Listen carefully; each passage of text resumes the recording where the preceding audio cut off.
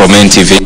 Again, parts of the demands by the opposition, which you have said that you support the policies by the president to lower the cost of living, but they are very particular that they are not getting into any meeting with you if the price of unga in particular has not gone to 100 shillings.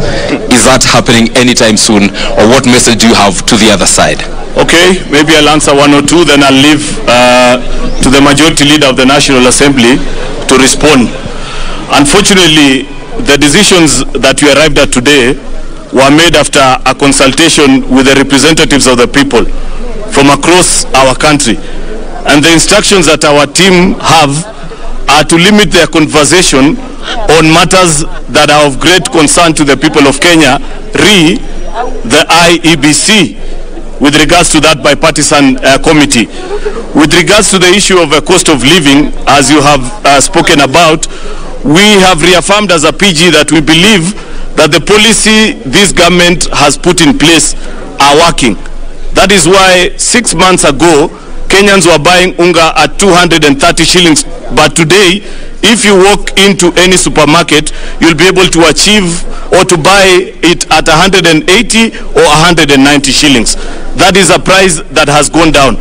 So we are willing to educate and teach our colleagues from the opposition on how the programs that this administration is running are working. What we are not willing to engage is the failed policies that were done under the handshake government. Whereas we speak today, the Auditor General has flagged that 34 billion Kenya shillings cannot be traced. If you meet the millers, they will tell you they haven't been paid. If you meet Kenyans, if you gather a group of 100 Kenyans, you'll be lucky to get maybe one or two who bought unga at 100 shillings.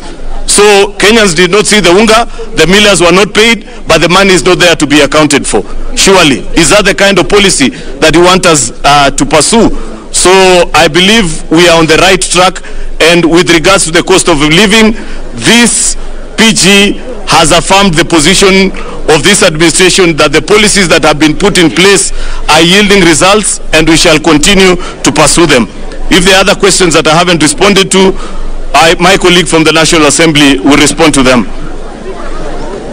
Thank you. Maybe I begin with the two by Chemtai and Emmanuel on the other issues that the opposition has raised.